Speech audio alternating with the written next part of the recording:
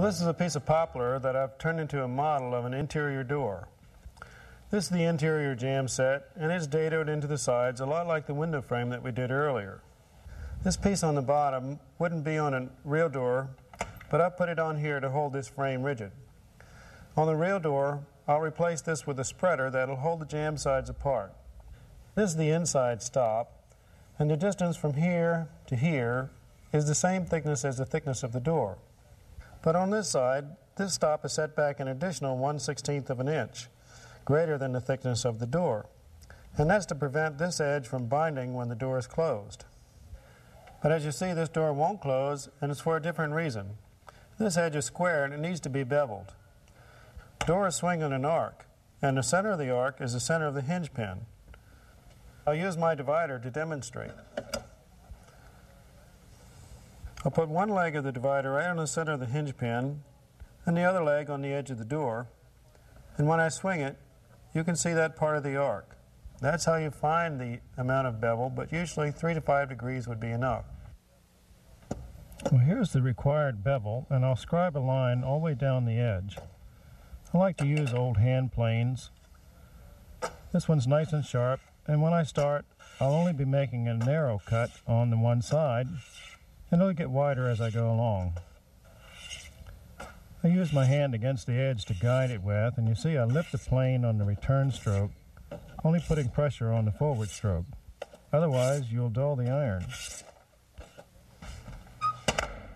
Okay, that looks good. And the margins look good. The margins should be equal all the way around. In the old days, they used to call it nickel and dime. That means that they used a dime for a thickness gauge on the hinge side and a nickel on the latch side. And I use a nickel across the top. Now this door is a little bit greater than that, and that's because it's winter and the door is contracted. In the summertime it'll be tight. So if you fit your doors in the winter, make this a loose nickel. In the summer, make it tight. Sometimes these margins can be closed by paint buildup. And if you have to reduce the size of the door, take it off of the hinge side and then reset the hinges. You can see that the mortise for this hinge leaves the surface flush with the edge of the door. And I've left about 3/16 of an inch here.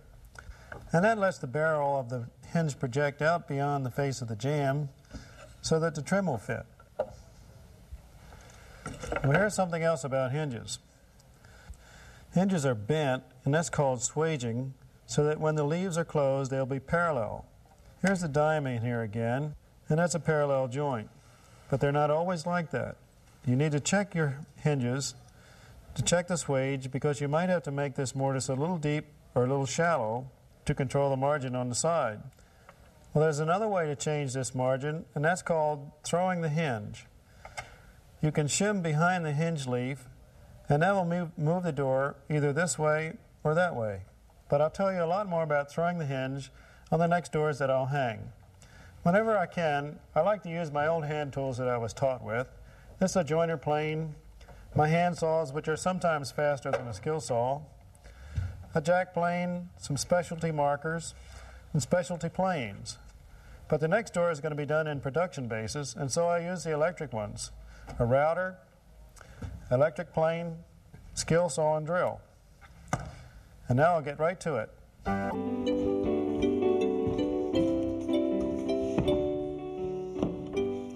Here we are back on the inside of the house. This is the 2x4 wall with the 1/2-inch drywall on the sides. This is the jamb set and the hollow core interior door. A lot of people use pre-hung doors, and so do I, but I'd rather hang them in place. When I do that, I have to keep the time up, and I have to use all the shortcuts I can. The first thing you need to do is measure the door, and this one is 30 inches. It's important to do that because a lot of them come downsized from the factory. Next is to cut the head, and I'll cut it 30 inches long, plus the depth of the 2 dados. Well, here's a handy way to make that measurement. Use your combination square as a depth gauge, and that's 3/8. After the head is cut to length, just nail the sides together. 6 penny nails would be good enough. 3 on each side will hold it. Well, door hanging is usually a one-man job. When you work by yourself, you learn to do a lot of tricks and shortcuts. I'll just take a shim shingle and nail it on the surface of the wall here. When the door jamb goes in place, that'll be sure that it's flush with the surface of the wall. This way, I can concentrate on the bottom and the top will hold itself. This piece of wood is the spreader, and it holds the bottom of the jamb 30 inches apart, exactly the same as it is on the top. Put some shim shingles in there to snug it up. There doesn't have to be perfect right now, because it's going to have to be adjusted when you plumb the sides.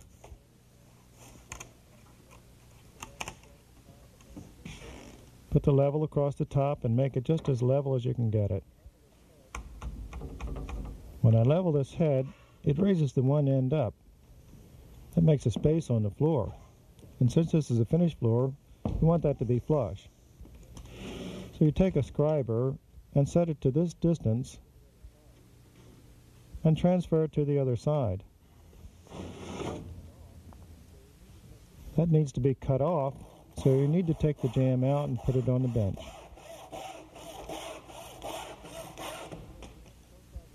So when you put it back in place, both sides will be down on the floor and the head will be level. Now I'll mark the center of the door. This is 15 inches because it's a 30-inch opening. And now to be sure I get the same thing on the spreader, I'll put the spreader in place and then mark it. Square that across. I'll use this for the plumb bob. I use a 4-penny finish nail just to the side of the mark.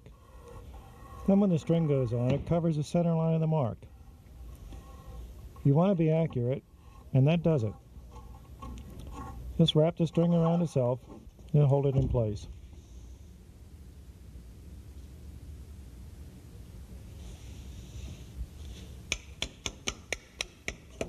You need to shift this over until it comes right in. That looks good. Snug up the other side. Be sure and always check it to make sure it lines up with the drywall. And then nail it up.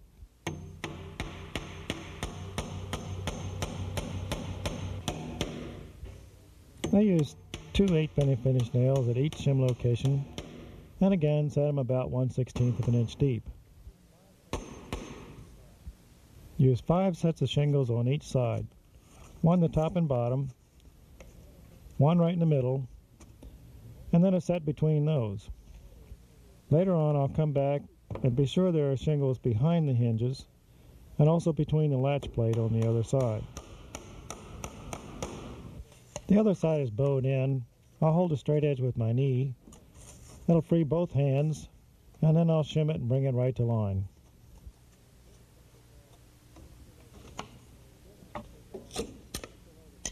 Be sure to cut this off just below the surface so it'll be out of the way of the trim. If you can't cut it with a sharp utility knife, saw it off with a handsaw.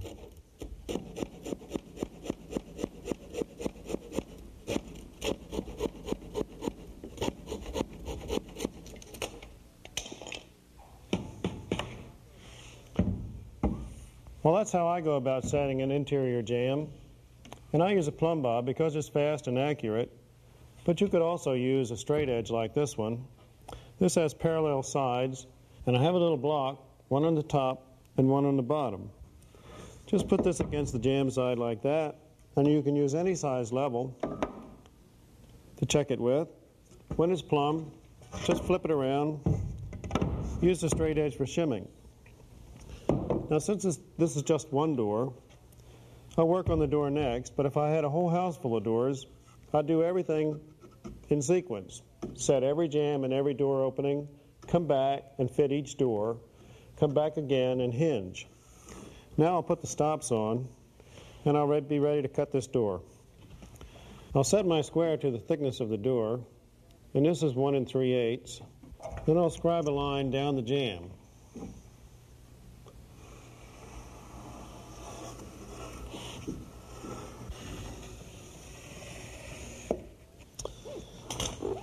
Now on the hinge side, I'll gain a 1/16.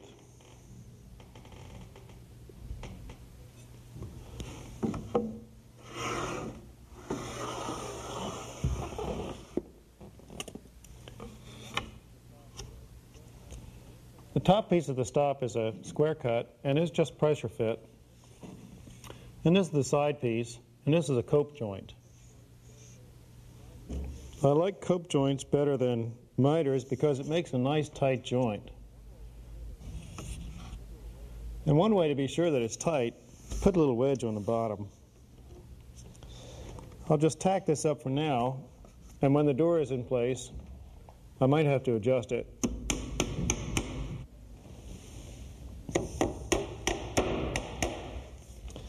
All right, that takes care of the jamb. Now I cut this for a 30-inch door. Cut the head 30 inches because it's a 30-inch door. And I've saved myself a lot of trouble by making the jamb side straight. This will be the hinge side, and I'll mark it so I won't lose it.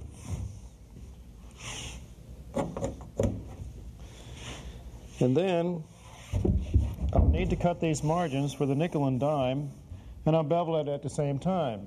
But before I do that, I'll put my router template on here and route out for the hinges. Well, I made this template for doors that only need 2 hinges, top and bottom, but you can make one for 3 hinges, or heavy doors even sometimes use 4. First you cut the perimeter of the hinge and then clean out the middle.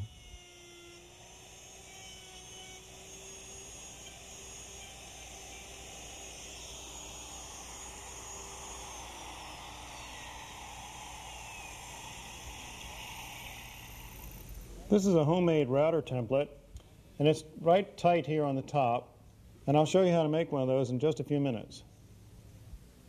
The router bit leaves a round corner, and I'm using square cornered hinges.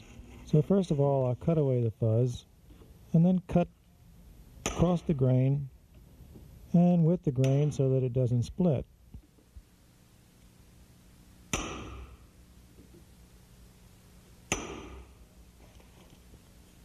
And I just pare out the corners. Now that the hinges are located, I can back them up with more shims.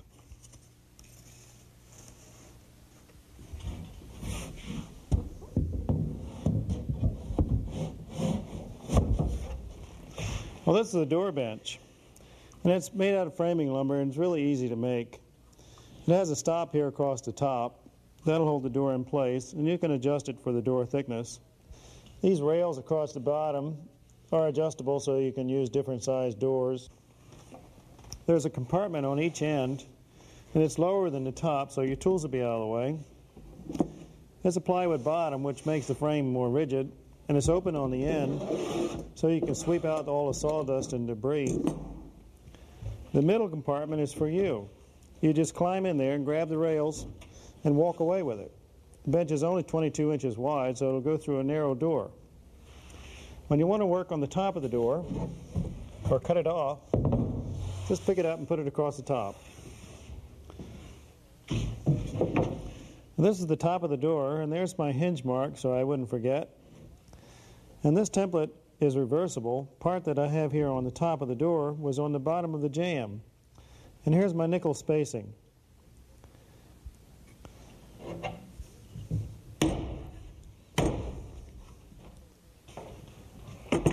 Well, this is how this hinge template works. This is called a template guide, and it's bigger than this 1/2-inch bit. You make your cutout pattern, and that fits through there like that. You follow the outline, and the bit does the cutting. Well, cutting this mortise is just the same as it is on a jamb, except here I have the advantage of gravity. Cut around the outside, then I clean out the center.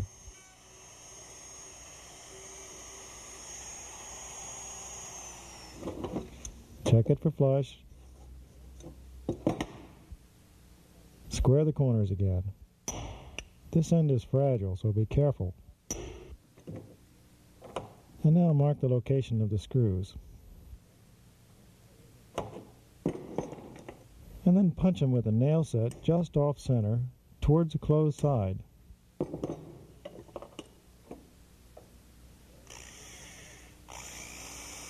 Oh, need to tighten that a little bit.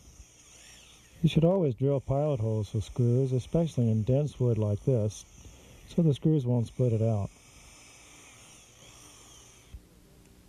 When these screws are off center, you'll pull it nice and tight to the closed end.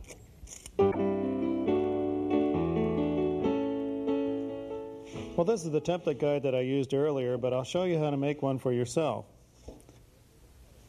This is a piece of 1/2-inch plywood with a cutout, and this cutout is the shape of the hinge, and I arrive at the size by taking the hinge, and I use this space, which is the same as from the outside of the bit to the outside of the guide. Now I only need to worry about this size at the moment. This can be wider, and I'll show you why in just a minute. First, I'll lay out the hinge on the door.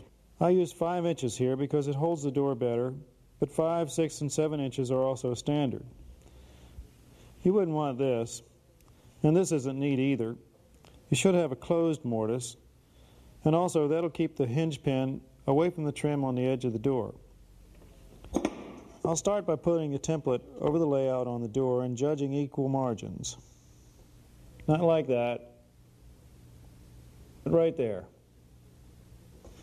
Put a nail in it to hold it there until you put the strip on.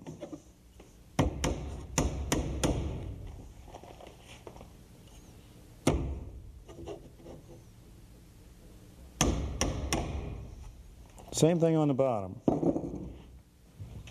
Well, this is a piece of 3/4 square pine, and I'll use it for a connecting strip. Put a couple of spots of glue on.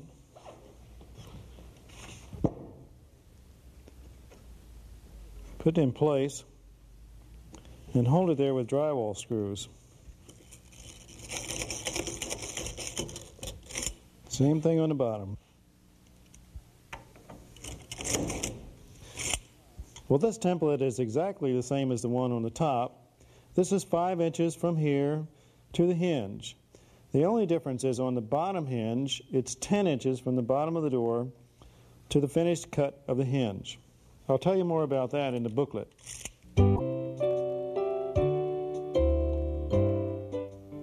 Well, this electric plane is about 25 years old, but it still works really well. Has an adjustable fence. I'll check the square and then set the bevel by eye. It's about 5 degrees. Make a series of cuts. The first one will be narrow and they'll get progressively wider as I go down. I like to use old hand planes, but electric planes are for speed. You can see the bevel on the machine, and now you can see it on the edge of the door.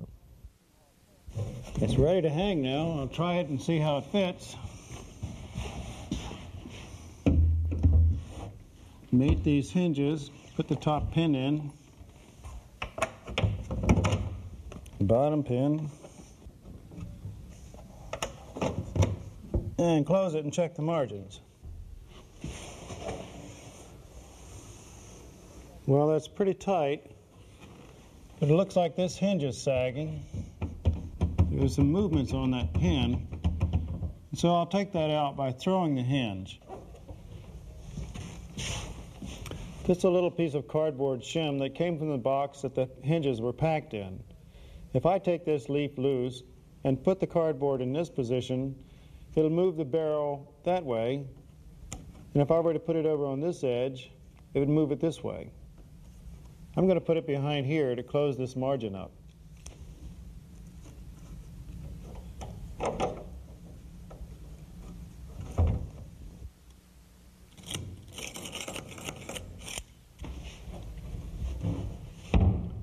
That takes care of it.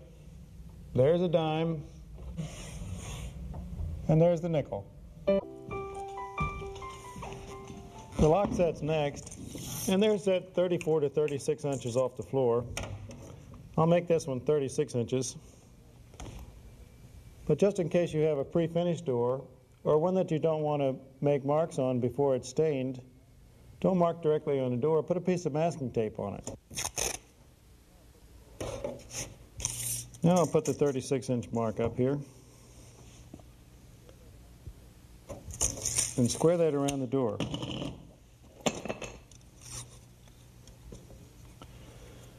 Across the face, the edge, and the other side. Now I'll mark the back set, and this lock is 2 3/8, so I'll set my combination square, make this mark, and then mark the other side. But I'll have to put 2 marks on this side. This is 2 3/8, but the door is beveled, and that's about a 1/16, so I'll have to move that over. About that much. Then I'll mark the center of the door. Now this door is 1 3/8, so half of that would be 11/16. Make the mark and check it from the other side. Now I'll use my nail set to mark the centers.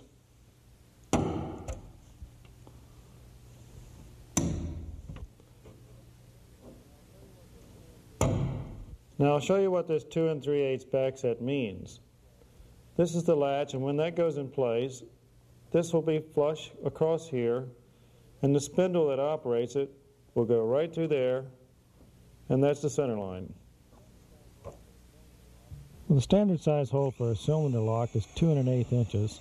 This has a pilot bit that I've started on the center punch. Drill partly through one side and then come in from the other.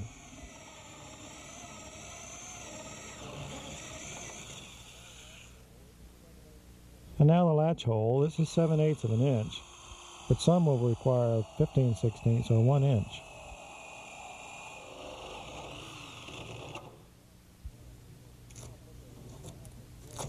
Now I'll put the latch in place. Make sure that it's lined up on the sides with the door, parallel. Use a hard lead pencil and mark the outside edge.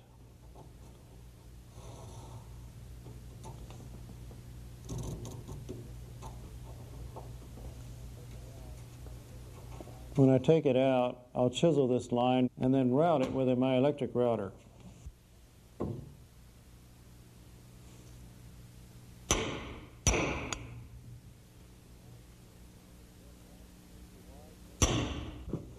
Use a wide chisel now with the bevel in, but be very careful about this line. Too much pressure and you could really split that right out. This is just a score. Extend the line. Now just widen this a little.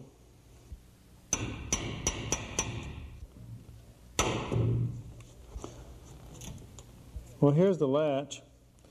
I'm going to route this freehand, so here's how I set the depth. That's it.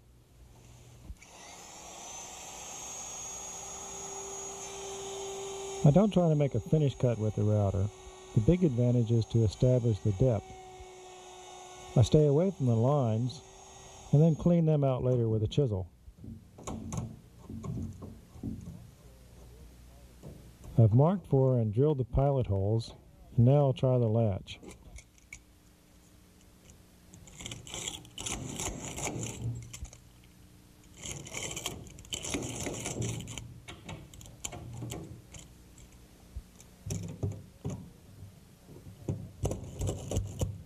All right, now I'll close the door and mark the latch.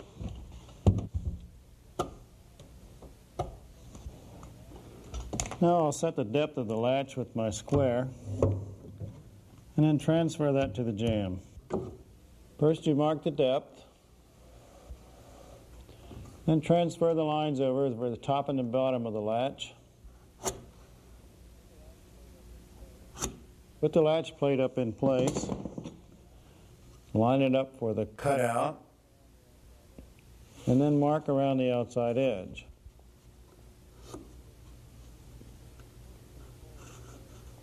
There has to be a hole in the jamb for the latch to go, and that's called a keeper.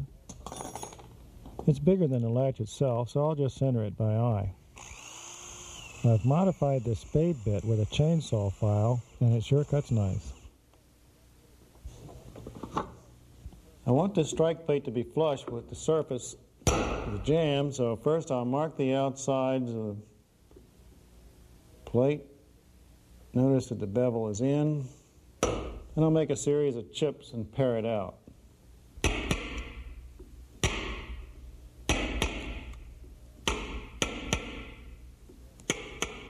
I'll just guess at the depth. And when I pair it, I can take it down.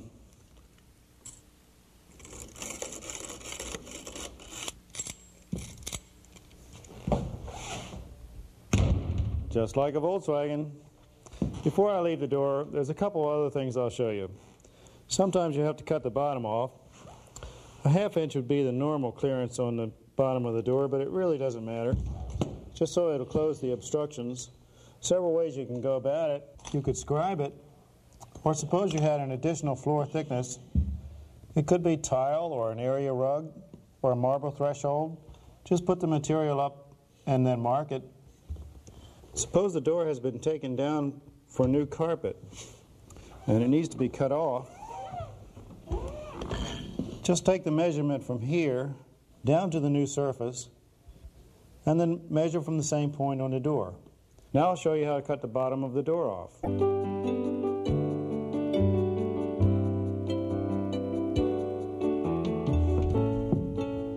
The bottom of the door is marked, and I'll cut it using this cutoff guide.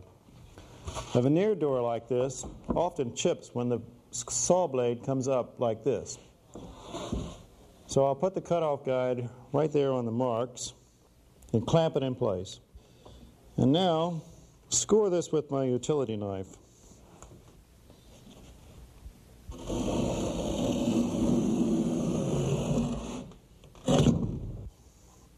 I don't need to score the underside of the door because the teeth are coming up.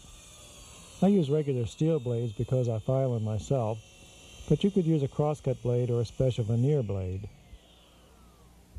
Now I'll chamfer the edges because if you don't, you could lift the veneer and chip it. You can see that my plane is held at an angle, trying to avoid a chip. Well, there are other kinds of doors other than this one that's been hung in place. This is called a split jamb. As you see, the jamb separates.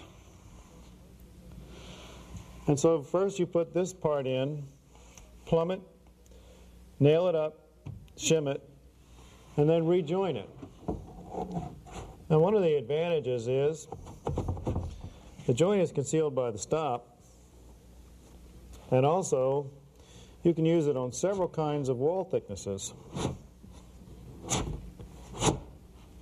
That's a good unit.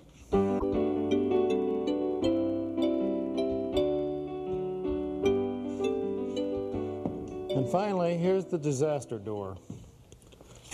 This is a 28-inch door that's supposed to go into this opening.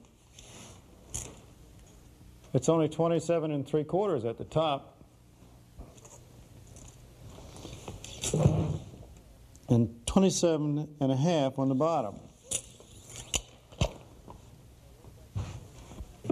Well, it looks like the head's about 1/4 of an inch out of level. Check the sides.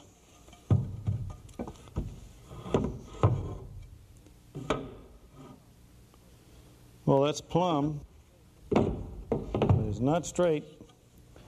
There's a good 1/16 of an inch crack through here. Check the other side for straight.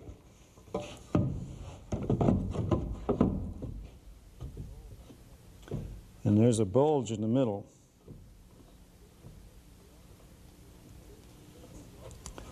Well, these are conditions you often run into in old work, and the door will have to be fitted to the jamb. All right, this door should be pretty snug. Push it up tight to the top and put a shim under the bottom to hold it.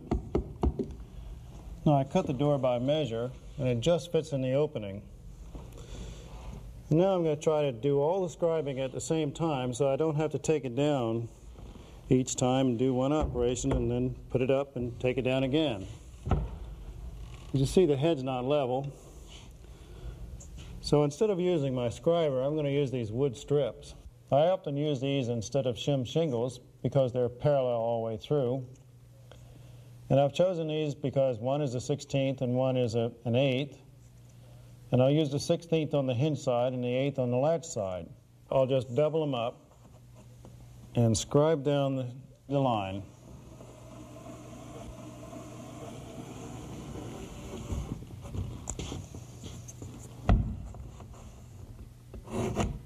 Okay. The latch side gets an 8.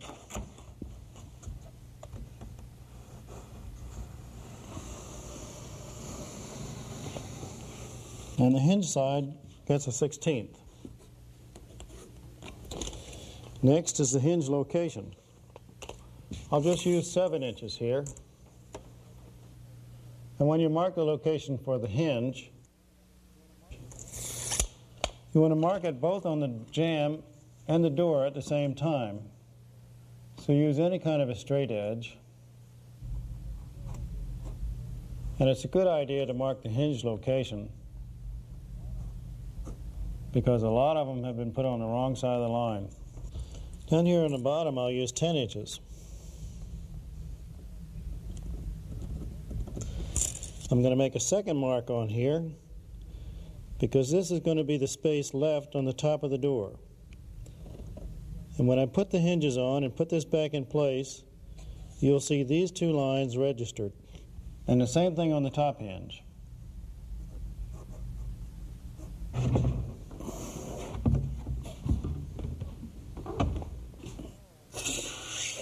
Now all I need to do is plane down to the scribed line.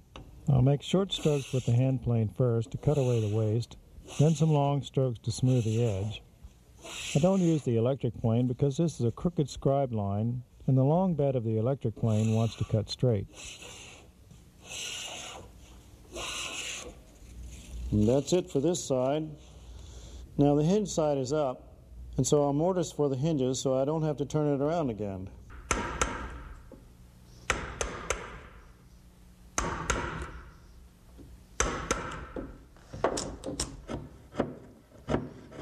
It's getting pretty close.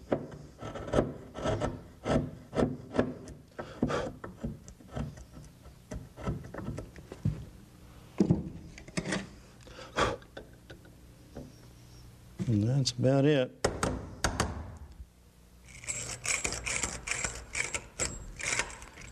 All right, now I'll flip it over and plane the other side and put the bevel on at the same time. Now that the sides are done, I'll cut the top, and using a finely tuned handsaw can be easier than a plane. Now it should go up without any problems, but I'll see in just a minute. Hinges are mated.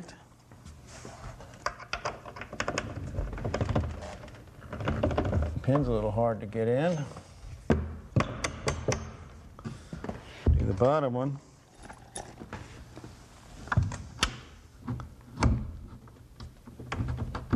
That's better. Now I'll close it and check the margins. Well, it looks pretty good. Here are the strips that I used to scribe it with. There's that one. And there's that one. It works. Well, that's the last door I have for you. And even though these doors and windows haven't been complicated, the procedure is the same for any door or window. I've been doing it for a long time. When you do yours, just take it easy and work accurately and you'll get it. Good luck.